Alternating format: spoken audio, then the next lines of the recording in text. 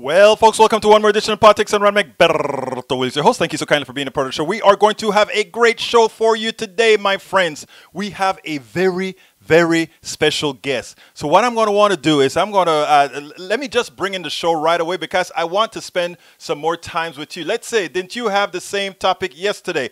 Oh, no. Actually, I'm sorry, my friend.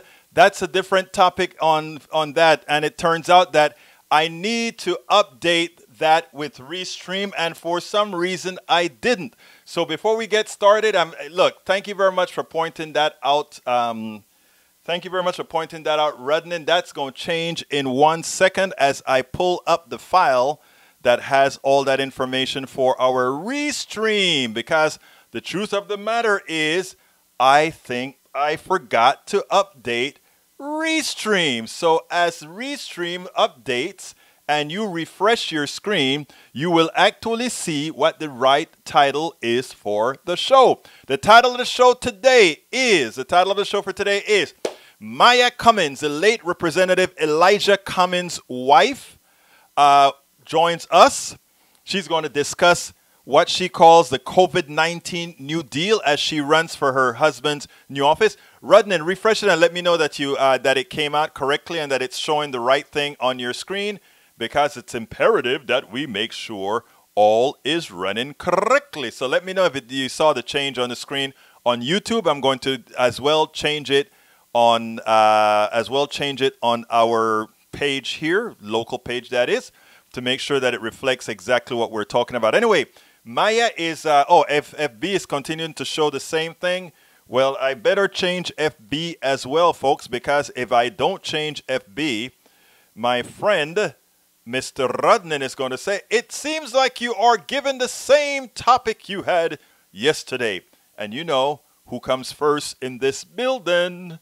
My peeps. Okay, I need to, let's see if it allows me to edit it. Let me see if I can actually do an edit on the fly. It may not allow me to do it, but I'll try to do that edit on the fly because I don't want people to think that they're going to get the same show. No. I want to go ahead and change it.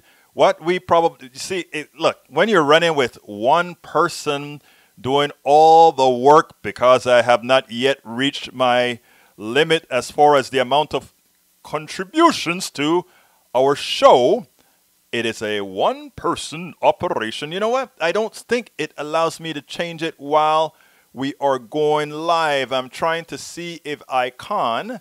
And let's see if it'll allow. Oh, it may allow me to do it. It may allow me to do it. Let's see. It may allow me to do it. Let's see. Okay, see more. Edit. And guess what? Michael Rudnin? It looks like it may allow me to make that change. When I get it done, I want you to tell me if you see the change. Okay, I think it has changed now. Let me know if you see it, Rudnin. I'd like to know for sure if that change was made. Anyhow, folks, we're going to have a great show for you today. A great show for you today. Maya is going to come on and she's going to speak. So what I want to do is I want to get her first, and then we're going to go into economics. We're going to go into COVID-19. We're going to go into all these other issues because I think they are of utmost importance. America is hurting. I just got off of a conference call with a whole lot of people, mayors, Congress people, all that kind of stuff. America is hurting. So what we're going to start is tell you what the show's about. Title of the show, Maya Cummings, the late Representative Elijah Cummings' wife, joins us on the economic update. Maya Cummings visits not only to talk about her race to win her former husband, Elijah Cummings' seat, but on the COVID-19 New Deal that she wrote. We also talk about the economy. Maya Cummings unveiled the bold new COVID-19 and the 21st century to ensure all Americans are tested, treated, and protected during the pandemic. Further, her plans call for every American working family and individual to have a meaningful job at a livable wage, affordable housing, safe neighborhoods, universal health care, universal available child care and preschool, excellent public schools, affordable higher education, and clean, safe environment. The second segment, we're going to talk about COVID-19 and the economy. So stay with us, folks. If you're just joining us as well, please do remember to share. We're kind of behind right now, but we're going to get busy with Maya right now. Okay. Welcome to one more edition of Politics and Right. I'm Egberto Willis, your host. Thank you so kindly for being here with us. We have a very special guest today. I heard a whole lot of info in the progressive space that say, Egberto, you got to speak to this woman, the progressive woman in Maryland that's going to be taking over the one and only Elijah Cummings spot. Maya R. Cummings, how are you doing today? I'm well, but I'm delighted to be with you today, Egberto. Thank you for having me on. Absolutely. So first of all, there are so many people that are so impressed with you. They told me the Maryland 7th District needs to have a Maya involved now because once and for all we need to break out of several things. One, we need to get out of the patriarchy, that male-dominated thing, and secondly, we need somebody that is not just standing for the status quo, but is ready to do that. So please tell me a little bit about yourself, first of all, Maya. So just a little bit about me. I think most people think my bio point is that, I was married to Congressman Elijah Cummings, and I was proudly married to him. But before we ever got married, I was already in the trenches fighting for social justice. I worked on Capitol Hill on the House Ways and Means Social Security Subcommittee. I was the Chief of Staff for former Congressman Charlie Rangel of New York. I worked in the progressive advocacy and think tank space, serving as a senior resident scholar for health and income security at the National Urban League and a vice president of the Congressional Black Caucus Foundation. So I have been in the trenches for a long time, starting in Capitol Hill in 1997. And I am progressive. I have been fighting and have stood for a single-payer national health plan for more than 20 years. I have stood for and continue to fight for universal family care. I have stood for and continue to fight for equity and economic justice. There are too many places like Baltimore with deep levels of inequality across the country, and we frankly need to do something about it. And the coronavirus epidemic, the pandemic that we're currently in, only shows us, doubles my dedication to why we need to address this. Now, I want to talk about what Maya is going to do for the district, first of all. But before that, I think it is one must draw a contrast and give people the reason why they should take on somebody that doesn't have as high a profile as one's opponent. As such, Kwasi Mfume has a hell of a lot of name recognition. And there are a lot of people within the CBC, the Congressional Black Caucus, that have a lot of name recognition. Let me tell you where I stand from somebody watching national politics specifically. I see a lot of people running on names. I see a lot of people running on organizations, but I see a status quo within black and brown communities that maintains a certain constancy. We constantly hear these people come in and say, this is what I'm going to do. And I think if things stay the same, it's insanity. That's a definition of insanity to do things over and over. So while we're going to talk about what you're going to do, what is it about Kwasi Mfume that is not a fit for that district? So Mr. Mfume had his chance. He ran for the seat and won it more than 25 years ago. More than 30 years ago. He is a 20th century candidate, and we are in the 21st century. When he ran and won, he did not prove himself to be a leader. He did not prove himself to be transformative, and he did not prove himself to be progressive. I think Mr. Mfume is currently in the pockets of Big Pharma. And historically, he was the chair of the Congressional Black Caucus when the 94 crime bill was passed. He not only voted for it, but he was an active champion for it, and he rallied the other Congressional Black Caucus members to get behind it. And the question becomes, is what did he get for it? And he certainly got nothing for the African American or black and brown communities for it. In fact, he was responsible, he was tasked with getting the Racial Justice Act, which was an act that was designed to make sure that death row defendants had the ability to use aggregated data to show racial biases in the justice system in order to make their argument and their defense for life. And he didn't even win that. He gave that up early. And while continuing to advocate for passage of the 94 crime bill. And everybody knows what happened there. You know, black and brown men especially ended up going to jail for nonviolent, primarily drug offenses in the hundreds of thousands. So Mr. Nfume, frankly, is not right for this time. It's time for us to move forward, not move backward. It's time for us to have an equity agenda, and that is what I'm running on. I love the way you say that it's time for us to move forward. There are a lot of these other people that had their chances, as you said, to make a difference in the community. Now, I've been to Baltimore several times.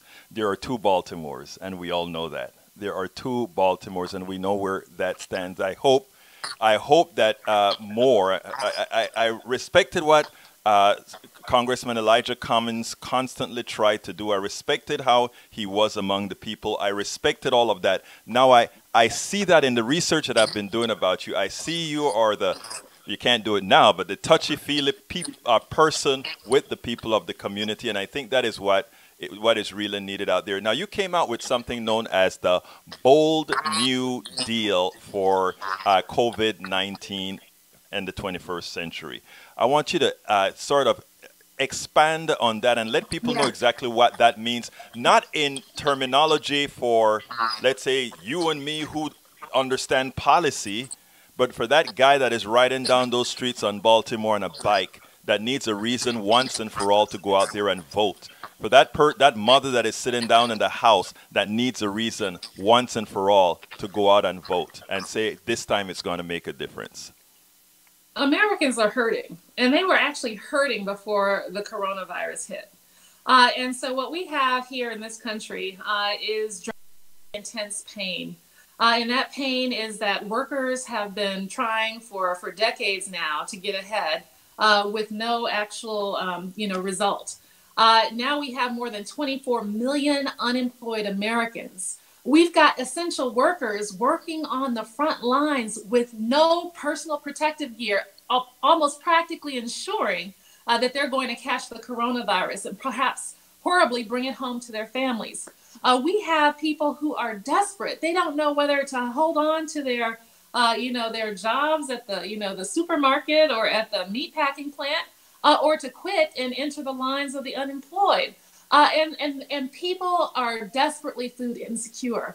If they are unemployed or if they were already on food stamps, otherwise known as SNAP, their benefits were already running out before the end of the month. We do not have an adequate safety net in this country, and we need one. So the Bold New Deal for the coronavirus COVID-19 basically calls on us to protect our frontline workers. If the president, and I say this lightly, number 45, actually believes that we're in a war against an unseen enemy called the coronavirus, then that means that we all need to be treated like soldiers on the front lines. And soldiers on the front lines, having come from a military family, get universal access to health care. They get dental care. They get the equipment to make sure that they're able to protect themselves. They get and they have food assistance. They have an adequate income to make sure that they get the kinds of things that their family needs, have the income that their family needs. And they certainly get to make sure that the shelter is available. So what the Bold New Deal calls for is universal access to care immediately, particularly for those frontline workers who need hazard pay on top of their regular pay, who need the PPE. We need to guarantee their PPE. We need to guarantee that access. It is unacceptable that we have frontline workers without access to health care. We need to guarantee and make sure that they have shelter. And we need to make sure that we are addressing the food security needs of the American people across the country. Those are just a few of the highlights of the Bold New Deal for the coronavirus era. Now, that is great because we are yearning to have people in Congress that understands that. We're yearning to find people in Congress who understand that, first of all, the money is there. Many like to come under the impression that, We can't afford it. Of course, we can always expand the money supply, quantitative easing and otherwise when it comes to corporations. Let's do it for people now. And that is what I'm hearing in your voice, that you're out there saying, let's make sure and take care of people first. Now, Maya, I think that more than likely, if I understand it correctly, the establishment has a preferred candidate. How do They you do. tell the people why you should be the preferred candidate and to take a chance on you? Personally, I don't think it's a chance. But why should they It's take not a a chance chance. on I you? have a more than 20-year track record of progressive getting things done, rolling up my sleeves and getting things done. I stood on the front lines to take on George W. Bush's efforts to privatize Social Security, and I helped beat a sitting president of the United States of America. I will always protect and defend our social safety net and our social insurance system. I have been on the front lines of making sure that we have healthy communities. For 10 years, I led an initiative called Leadership for Healthy Communities that fought for healthy food access, that fought for green spaces and safe places to play for young kids, that fought to make sure that childhood obesity and obesity in general is something that we are focused on, and making sure that we have healthy populations where we address health disparities. I have had a proven track record on all of these issues, including public education, where I think it's unconscionable that if we're in the wealthiest nation in this world, we're still relying on the relative wealth of the school, of the homeowners and the districts where children live in order to educate and finance our children's education. We can do better than this. We are better than this, and we need to do better than this. And I stand for a progressive agenda that is forward thinking, and I'm ready to roll up my sleeves because I have current relationships on both sides of the aisle, unlike my candidate who hasn't been there in more than 25 years. I've been called to testify on both sides, on the House side and the Senate side, on Social Security issues. I'm considered an expert. I have advocacy relationships that I am ready to just basically spark. And so I am ready to lead on day one and be the voice for the people. In closing, Maya, what have I not asked that you would have liked to say? I just want to say that, I am also very much in the mold of my husband, and I'm about integrity, and I'm about standing for the right thing and doing the right thing for the people, and so with that, this is about advancing Elijah's legacy. It's about standing up for and defending our democracy as well, making sure that I'm standing strong against Donald Trump and the Republican agenda to take us back 60 plus years. And so with that, we have work to do. This is a battle for the future of our democracy, and I am ready to stand on the front lines fighting that battle. Maryland District, Congressional District 7. Insanity is doing the same thing over and over again and expecting a different result. One hopes that you do the right thing. Maya Cummings, it's been my pleasure to speak to you. It's been my pleasure to listen to you, and I think you would do very well for the district. Thank you, Egberto. Thank you so much. Before I get any further, let me just go ahead and address a few things. Danielle Ledo, I love when I bring on any of these candidates, right? The first thing that my good conservative brothers, and only brothers, not the sisters, just the conservative brothers, would try to go ahead and pull them down. So he says, Maya and her shady management of Center for Global Policy Solutions. I can almost guarantee, Ledo, you don't even know what that is, but that's okay. It is okay for you to try that. Anyhow, before I get any further, I want to bring up again, yesterday we spoke about Ahmad, what's his name? Ahmad, the guy who was murdered, Ahmad Arbery, who was murdered in Georgia. And I wrote a piece on my newsletter, and since everybody doesn't get my newsletter, by the way, folks, go ahead and go to egbertowillies.com or politicsdoneright.com and sign up for the newsletter. But I wrote a piece that I want to read to you, the deep feelings that I have about this, and it goes as follows: reliving it all over again. Reliving it all over again. In other words, it is hard to explain the feelings of vulnerability that the acquittal of George Zimmerman left with many people of color, especially black men. You see, you can be minding your own business, and irrespective of your socioeconomic status, religion, employment, or otherwise, being in that skin makes you a target. Too many times it's from those who should be there to serve you, police officers who perpetrate violence and hate. But deeper, when one feels that even the majority population at large can make you a target of choice because they know the probability of justice is low or acquittal high, it makes it clear to too many that your life is less valuable. And as such, survival becomes tactical. As an example, Joe Biden was an economically poor choice, but to many POCs, a tactical choice. Understand that. A tactical choice that one should not have had to make. Ahmaud Arbery brings back those same feelings, anxieties, and vulnerabilities. I remember the hurt my sister and I felt when my nephew wrote an essay that showed a level of comprehension of the plight no then 16-year-old human should have to acknowledge. American society continues to show a bias of disregard until forced to act. It should not be this difficult. If we stood for what we really claim to be, it wouldn't. I wrote the following essay during the Trayvon Martin debacle. Unfortunately, while one would have hoped enough would have changed, a president and a sect in this country are committed to using false differences for ulterior motives. We must decide if we will let them succeed. And I have a link to the article that I wrote that I'd like you guys to read as well, called I Was Trayvon Martin the Day I Came to America. The link is there in our newsletter. It's also on our page. I was Trayvon Martin the day I came to America. Just wanted to make that statement out because, again, everybody's talking a lot of superficialities of this murder in Georgia.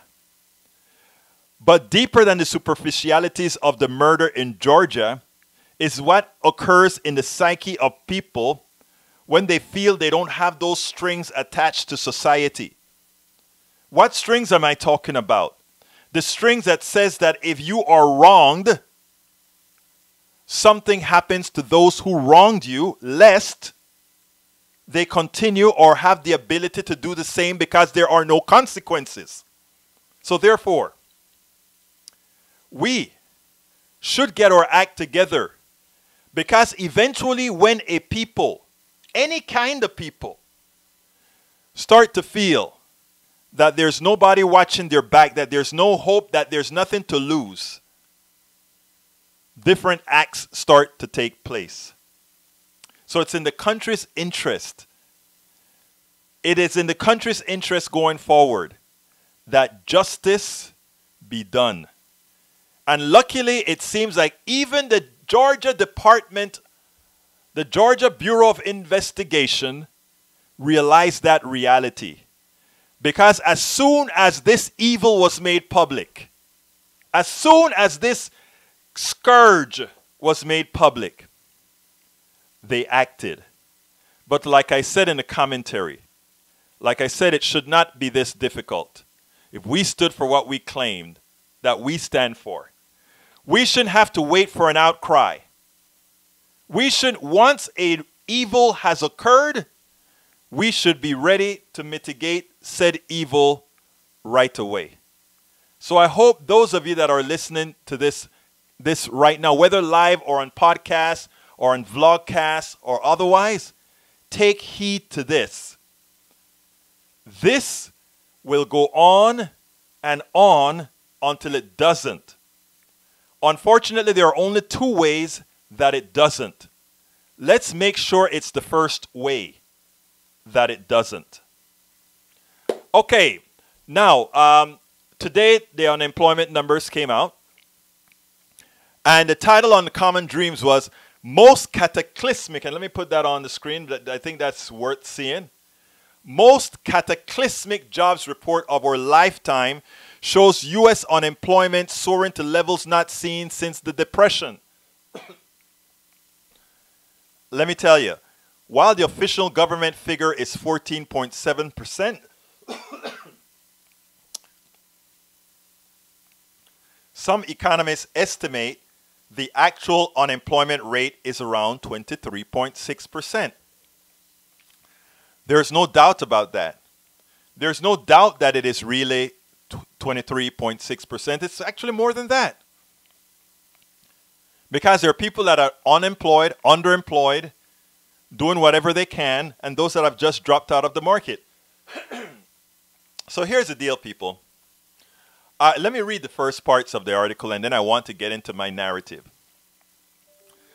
Just a day after announcing that there are 33.5 million Americans that have filed jobless claims since mid-March as the coronavirus pandemic has caused lockdowns worldwide, the U.S. Department of Labor on Friday revealed the nation's official unemployment rate hit 14.7% last month, its highest level since the Great Depression. I think the Great Depression at its maximal, at its apex, was, I believe, 25%. If I'm not mistaken, it was 25%. Before the April jobs report release, Heidi Shierholz of the Economic Policy Institute warned on Twitter that Friday would be the most cataclysmic jobs day of our lives and shared a chart showing how recent unemployment claims contrast with the past 80 years before detailing current conditions in a 22-tweet thread. While the 14.7% figure for April is significantly higher than February 3.5 and March 4.4, it fails to capture the full scope of how U.S. workers have been impacted by temporary business closures and hours reduction that have resulted from the ongoing global health crisis. The report says 5.1 million Americans had hours cut in April. Shierholz, senior economist and director of policy at EPI, explained that only about 2/3 of coronavirus-related job losses are showing up as unemployed. So therefore, we have a whole bunch more not counted. The rest are showing up as having dropped out of the labor force. Think about that. That is saying they're not even looking. They just dropped out. So it's really much higher. If all coronavirus-related job losses had shown up in the unemployment report, the unemployment rate should now be around 19%. 19%. Ledo, I'll answer your statements there because you guys are missing the point. And you know what I want to do? I want to play a piece here to show how many are missing the point. Some people are saying, yeah, but this is a temporary thing. How temporary is this thing again? I want a Republican, two women, smart women, two Republican women, were on the newscast earlier today, and they actually, I was very impressed with what they had to say, right? And the reason I was very impressed with what they had to say is they get it. They're not falling for what Donald Trump is trying to tell people to believe, right? Donald Trump is trying to tell folks, oh, this is temporary, this is just caused by the virus, and as soon as the virus is mitigated, everything is going to be all right. Now, this piece just came on as soon as I was putting the show together, so I didn't have a chance to put it in nicely. So as I'm speaking right here, I am actually queuing the data up. I processed it about a minute and a half before the show. But what I want to do is I want to play what she had to say, because what she had to say was prescient. And Americans have got to understand that this is where we're headed. Check this out. Let's see, is this one here? It's this one right here. Check this out. Lisa, I'm stunned by the fact that there isn't a conversation about retraining the workforce. I mean, right now, working from home is a luxury. It's the new, top 1%. What are sort of the things that would happen in a normal White House, in a normal government, to retrain a workforce for the kinds of jobs that are going to come back? Nicole, I think you nailed it, because what I was so upset about listening to President Trump's comments, he isn't setting expectations that this is going to be really, really hard. While I think that a certain amount of optimism for the fourth quarter is great, we can, the president being optimistic can sometimes help the mood of the country, but he isn't pointing out just how difficult and what a seismic shift this is, an industrial revolution level shift that the economy just might not come back and be what it is. And what is the government doing to anticipate that maybe the restaurant industry isn't going to recover? Maybe some of those service jobs just aren't going to be there. What can be done to help people prepare for jobs in a dramatically different economy in what's shaping up to be a totally new historic era? And, you know, I love listening to people who think further than their nose. I love to listen to people who can see beyond, because what she is saying is prescient. Let me explain to those who don't quite want to get it from the right wing fringe, if you will. They want you to believe, they want you to believe that we were coming from a great economy, and in coming from a great economy, we are just going to rebound after this coronavirus goes away. Well, there are two items that folks don't realize, and I'm going to come with the first one real quick. Capitalism does something special. It believes in efficiency. Efficiencies at all costs. In fact, this epidemic is really, really bad in America because of capitalism at the max. Where capitalism is mitigated by great regulation and great social justice and great social programs, none of those economies cratered like ours. None of them are going into a severe depression like we are heading into. And the reason why is those people understood what it took to inflate their people. They invested in their people. Nobody cared about having to go to the doctor because it's going to cost.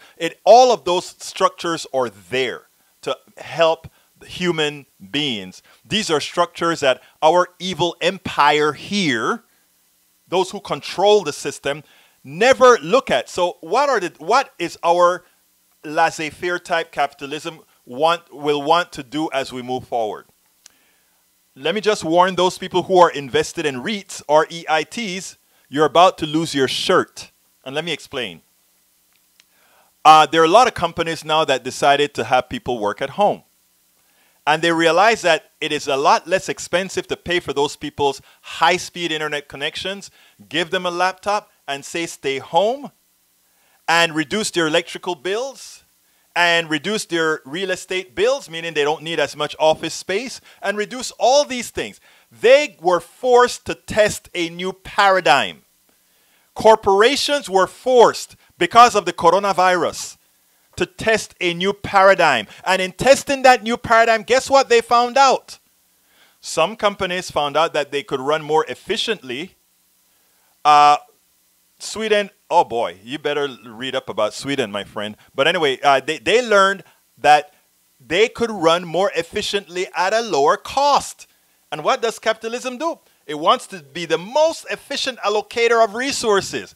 So therefore, real estate by design will start to fall, because a lot of companies are going to keep the current paradigm of working at home and bringing a smaller staff into the office. If you bring a smaller staff into the office, you need less room. If you need less room, you need to cool less. You need less telephones. You need a lot less utilities and all these other points.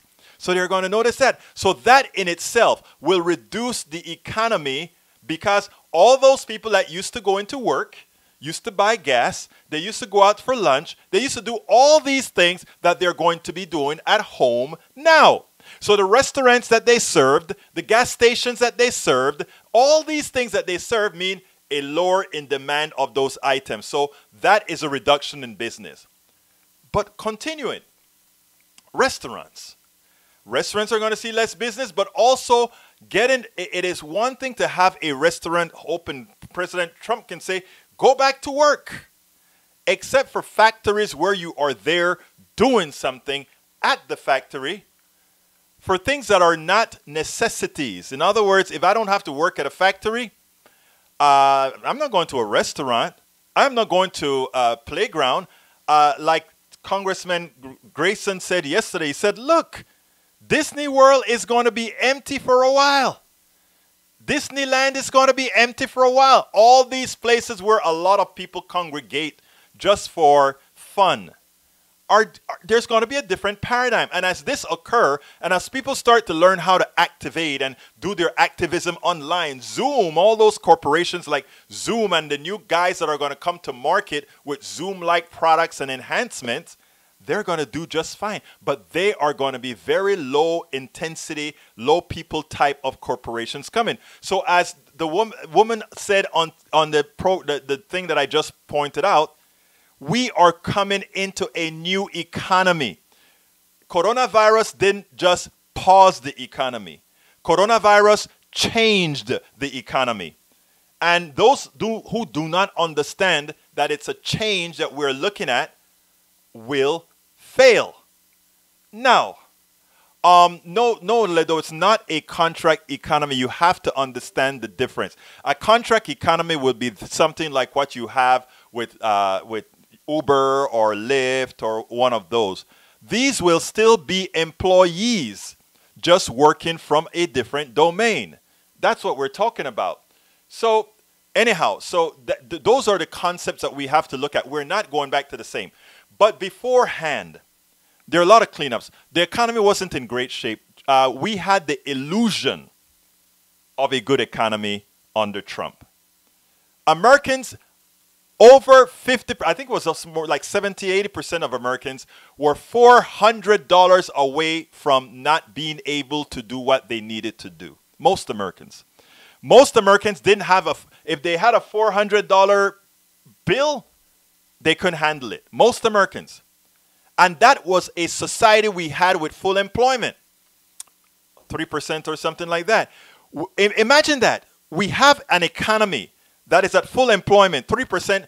When we call 3% full employment, what we mean is people are transitioning, right? So as you transition with 3% in employment, you'll always have that group that's unemployed as soon as they go from one job to another. So it turns out that the laws of capitalism that folks have always claimed failed. Because if you really had full employment, you would not have people wanting based on wages. You would not have people not being able to have a $400 bill because these people would have the power. They would have the power of supply and demand. The demand for my labor should, given that my labor is in short supply, I would be able to command more money. But since capitalism, as I've always told you, is really a fraud, it's a lot deeper. Because capitalism comes with a certain amount of fear-mongering onto the people. Well, here's how capitalism has failed to increase the salaries on Americans based on supply and demand. People say, oh no, I mean, they could demand. No. Capitalism tells them this. Remember the definition of capitalism says, the efficient allocation of resources, and I add, at all cost. How is that done? Let me tell you how that's done. They go out there and they tell the employees, okay, you want a raise? Fine. But guess what we're going to do? We're going to go to a different market. And because we control the government with the way we have allowed them to write laws, if this factory wants an increase in wages and we don't want to give it, we move this factory to Mexico, China, Vietnam, Philippines, somewhere where we can get more efficient labor that costs less. And if that is the case, the worker, of course, in America is going to lower their demands, which is exactly what happens, which is what we call the failure of that tenet that says whatever the market will bear and the efficient allocation of resources. Because if you're not in a standard system, if you are not in a system that says we are playing on the same field, then you can always every American worker can be outbid. And eventually it's going to go down to doctors. Eventually it's going to go down to everybody else because as we do more you know what else coronavirus did? Coronavirus proved that telemedicine is great. It's great for that person who can stay home and a doctor make a good calculation as far as how to cure them. And if you don't have to go into the office, so guess what? That doctor that was sitting down at Kelsey-Seybold, or at some Blue Cross and Blue Shields clinic here in your town, it doesn't matter if that doctor is now a part of Kelsey-Seybold, but occupying India or Vietnam or the Philippines. So check this out now. Capitalism rear its head again, because here's what happens now. The doctors we can pay in Philippines a lot cheaper. We get a bunch of doctors in the Philippines. We do telemedicine as Americans come out and they go in front of their computer and that doctor starts to diagnose what's wrong with them. And if that doctor in the Philippines now believe that that person needs to be seen by a person, they go ahead and they say, okay, now you need to go into the Kelsey Sibo on 1960 or the Kelsey Sibo on Kingwood Drive or somewhere else, and then you see a local doctor. So what you do is you get small amount of doctors in America, but the vast amount of doctors who's handling telemedicine elsewhere. Coronavirus has changed the American experience. Coronavirus has changed the American economy. And those people who think things are going to be there before, capitalists are always there seeing how can we maximize our income for the shareholders and nobody else. The stakeholders are the consumers? No. The stakeholders are the employees? No. People, understand why in Congress today, you better go ahead and create social programs that's going to mitigate what's going to be happening in this new economy. Because while we sit down there and talk about right and left and all these issues, those son of a guns are out there thinking, wow, we didn't even have to do it on our own. Coronavirus gave us some help. Coronavirus gave us a proof of concept. And the proof of concept that coronavirus gave us, hey, it works. Look, my wife used her telemedicine. She didn't have to burn any gas to go see the doctor. She didn't have to burn any of her time to go see the doctor. She didn't. She didn't. New paradigm. And guess who pays in that new paradigm? You do. So as all you right-wingers who decide to listen to me, that I love you, I love you, I love you, but listen to me and not try to forget your right-wingism and say, I'm going to think about humanism. Why? Because that is how we are going to make the change. We have to be there before they're there. We have to start understanding what they are going to do before they do it. Because if we don't, we pay the price. Because after they've codified it into law, you know how as hell difficult it is to get out of there. So what I'm telling my dear brothers and my sisters is this. Please listen to me. It is important that you understand that this paradigm change that's coming, it's going to be continuous, it's going to be constant, and all the while there, if we sit back and just wait, they are not waiting. They are not sitting back. They are busy seeing how they are going to change this paradigm for you. And you know who's going to pay? You.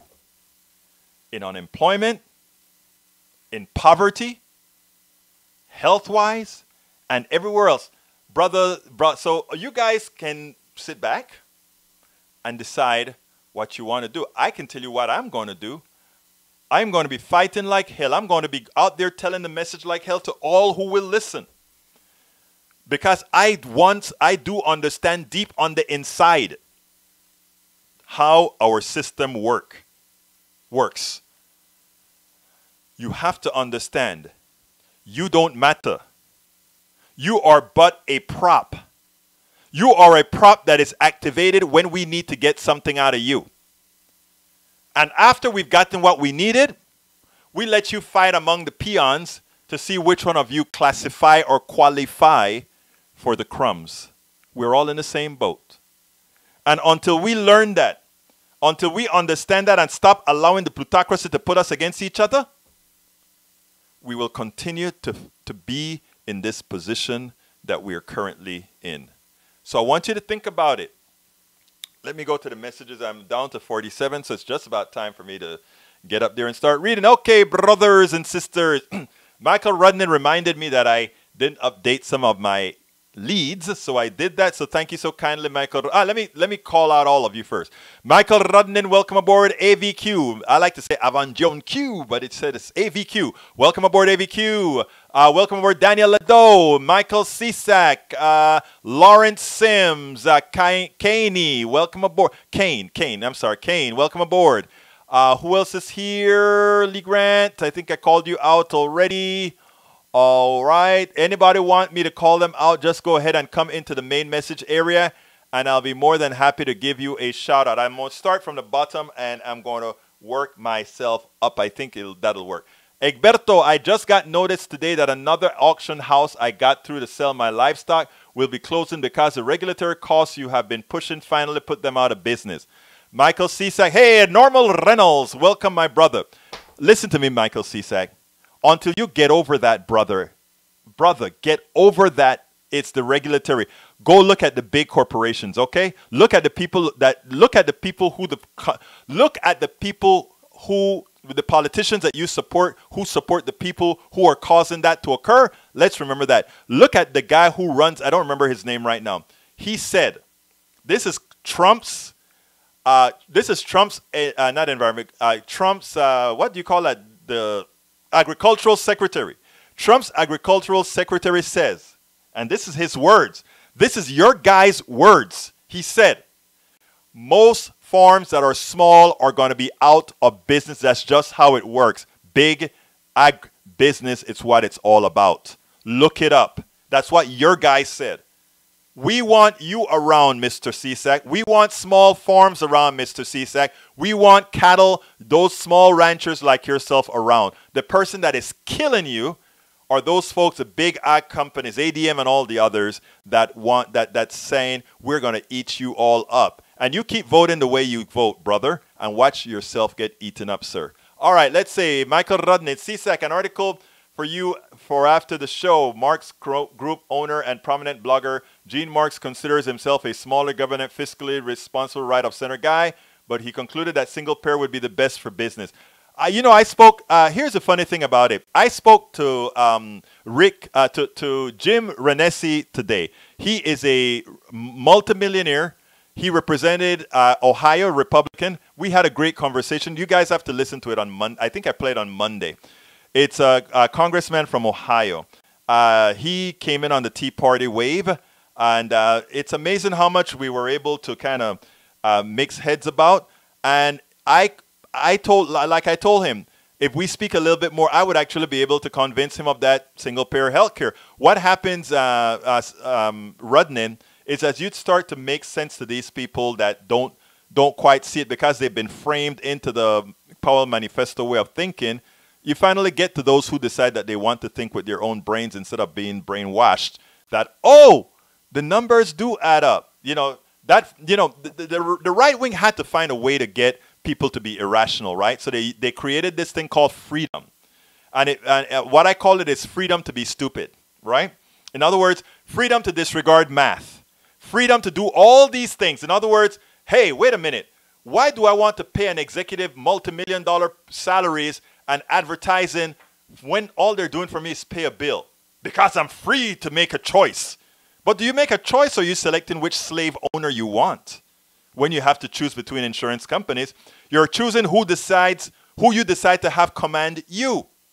Purdue, thank you very much, Norma. Purdue, look him up, my dear brother Cisak. Purdue, your guy, said that smaller businesses and smaller farmers are out. Smaller ranchers are out. And they're doing nothing to protect them. Your guy says he's doing absolutely nothing to protect you. And then you blame regulations. Huh? Come on, guy. Go find the information. It's not too hard to find, sir. Maybe I should put... Actually, brother, I'm pretty sure Rednan is going to come up with the article pretty soon. Because I can always count on Brother Rednan. Okay. Mike Cisak. Seems like Berto is calling for a much smaller government. One that involves so much in the economy. Whoa, awesome. Egberto agrees with me. No, I'm calling for right-sized government. And you know what? Look, it's not about me agreeing with you, Mike. If you have a great idea, do you think I'm not going to agree with you, sir? I mean, I don't agree with people or disagree with people. I agree and disagree with ideas. That's what it's all about, brother. That's what it's all about. And you should try to find a way to get that. Let's see. One other thing here. Let's back up. Sweden is relatively ethnically and culturally homogeneous country. This has produced a high trust society. We don't have that in the United States where half the country hates the other half. That is by design, my brother Lee Grant. And I'm actually glad that you said that. Yeah, Sweden is fairly homogeneous, but it's not the homogeneity that allowed them to have a system like that. It is intelligence and following the facts. We don't have bad policy because people don't trust each other because we're not homogeneous. That's not why we have this problem, because here's the deal. I'm going to put it bluntly. The people on both, the majority of people on both sides in the Senate and the House are white. So it's not a problem of homogeneity. We just have one set of people that's supporting something and another side that support the other thing. But here's the thing that I want you to most understand. The problem with not getting something like single payer, like all these other homogeneous countries have, is not that we don't have homogeneity. It is because neither side really wants single payer healthcare, Medicare for all. Don't you get it? I've said it already. I'm not going to defend Democrats on this. Neither Democrats or Republicans leadership want Medicare for all, because they're both paid by the same people. Don't you get it? You're missing the point. The point isn't that we're not homogeneous, because our leadership is fairly homogeneous. Houston is a 33 city, meaning, the three major groups in this city. But still yet the power is pretty damn homogeneous.